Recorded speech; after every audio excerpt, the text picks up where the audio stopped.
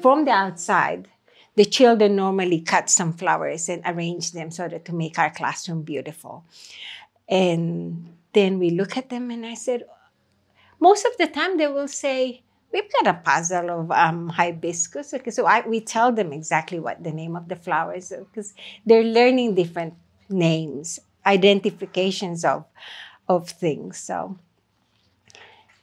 and if not, I'll invite them, would you like to do the flower puzzle? And normally they will always say yes. I think if they see a beautiful, well-prepared environment, the moment they look at it, they feel the awe and they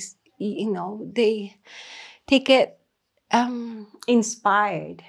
If you see a beautiful thing, well-organized thing, it says to you that it's been well looked after and it's been taken care for.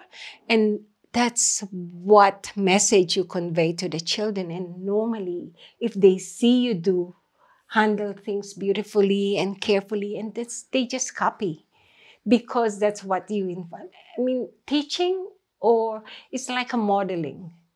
Children will copy what we do, not what we say. So if you take reverence and respect to the environment, I think the children will do the same. In my space, it's basically the environment that speaks to the children. My job is to prepare the environment and look after the environment and then show them and invite them. So my job, and let them learn and explore from it.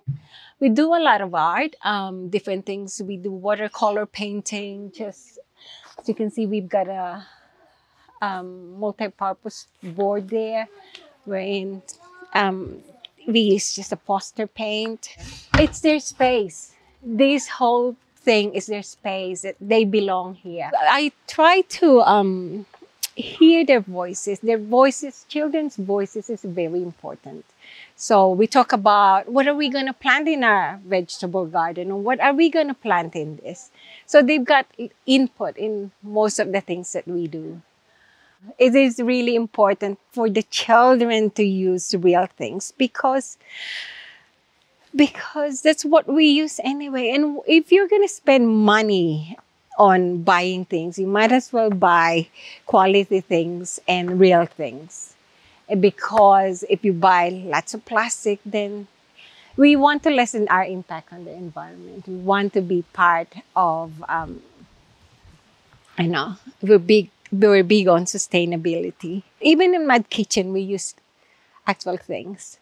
You can ask the children, we want to reuse the things, repurpose. And again, if they see things like that, it will give them an idea. There are things that we can reuse and repurpose instead of buying things. And it looks good too. I really believe that using natural resources are good for the children. It's just avoiding plastic because we're part of the Montessori philosophy is looking after our environment. We focus on sustainability. By using the natural resources, the children can feel and learn how to look after the trees, plant some trees.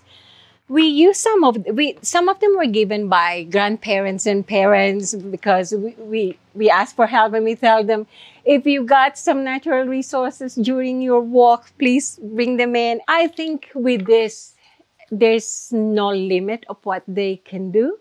While with the plastic, they were built or they were made for a specific reason. While this one, imagination is the potentials and it's unlimited. They could do whatever they want.